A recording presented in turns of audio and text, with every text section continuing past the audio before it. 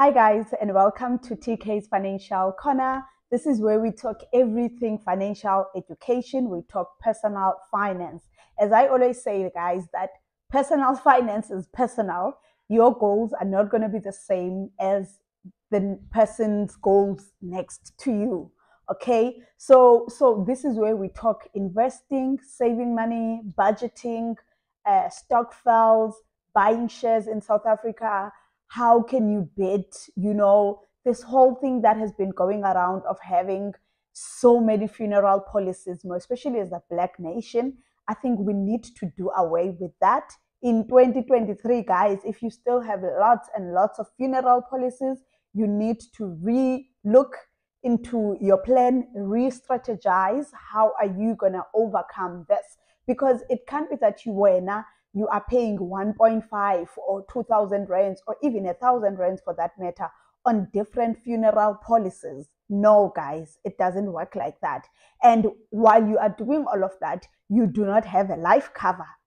Like, really, guys, that's a red flag. That's a red flag. So on today's video, I really want us to talk about two things: funeral policies versus life covers. Okay, so to get this starting, if you are new, welcome. If you are coming back again, thank you for sticking around, commenting, following, subscribing, and watching my videos. So if you are new, do not forget to subscribe and hit the notification bell so that you do not miss out every Wednesdays when we post the videos. Let's get this going, guys.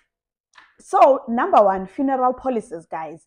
There's a rule, perhaps, I don't know if it's a rule or what, but you cannot get more than 100,000 payout on funeral policies for one individual. And this happens mostly when the underwriter of the insurance is the same. To make this even much better, to break it down and to simplify it in layman's terms, we know that most of us, we love to take out, funeral policies for our parents, be it with Old Mutual, Avbob, Sanlam, not Pick and Pay, Capitec, etc., etc. Now, say with siblings, it's three of us, and we all insured our mom or our dad. Say with Old Mutual, each person is going to have a payout, say, of 50,000 rands upon death. Okay, now death comes, unfortunately, God forbid, and we all go and claim for the parent that we have insured, okay, with this particular provider. We submit everything in terms of claiming, and we only gonna get 100,000 rands, because remember, the maximum is 100 rands per individual, per ID registered, and with the same underwriter. Because remember, if we've insured our mom with Old Mutual, all three of us, Old Mutual can only pay a maximum payout of 100,000 rands, which means we're gonna be losing out the 50,000 rands because we have over-insured the parent with one insurer. So that is very, very important. I think that is why as well, it's important that siblings need to start having these conversations with the parents as well, to say, let's sit down, who has insured who, where, all right? You've insured mom with so-and-so, you've insured mom with so-and-so. Can we do some little bit of background check into understanding who are the underwriters for these insurance policies, funeral policies rather, so that we do not encounter such a situation upon death when it's time to claim. So this is very, very important, guys, for us to note. And the other thing, this thing of insuring, older people are more expensive when you insure them for a funeral policy. And you'd find out you have insured one person here, you're paying 300 and something. You've insured the other one there, you're paying 400 and something. You've insured the other one there, you're paying, there's many, and they are quite expensive. But I think in my life so far, I've found FinChoice to be much better. And I have found, what's the other one?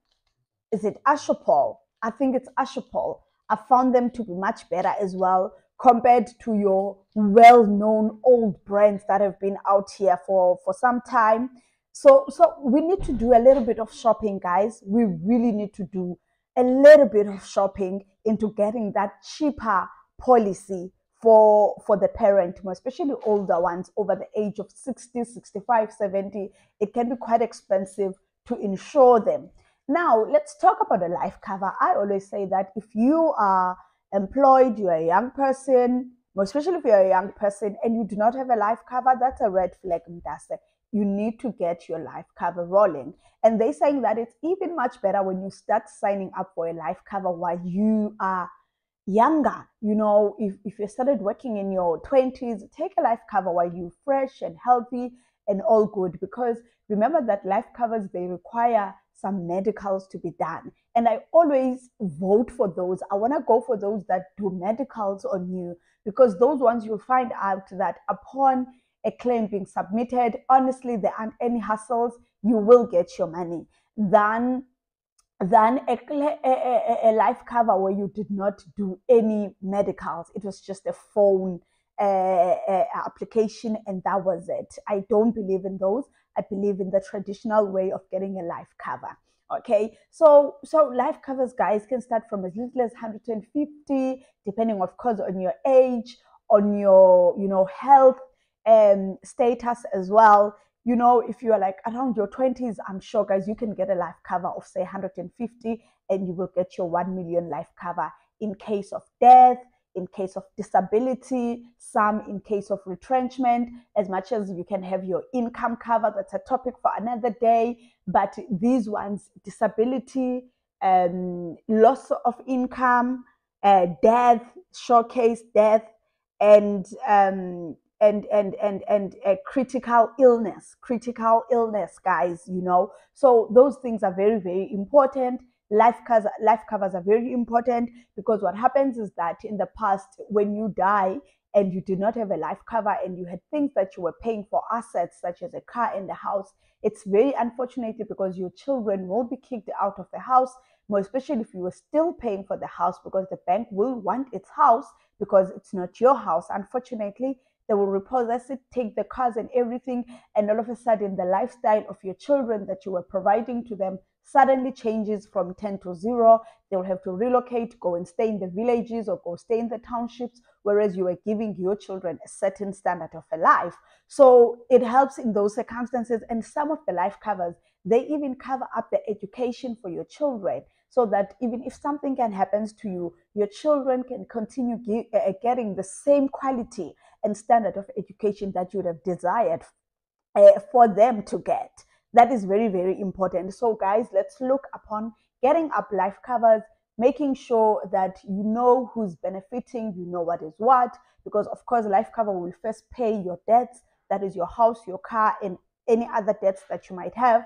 And then after that, whatever is left then will be paid to your beneficiaries, which will be your children. I think all of us should make our children beneficiaries of the life cover.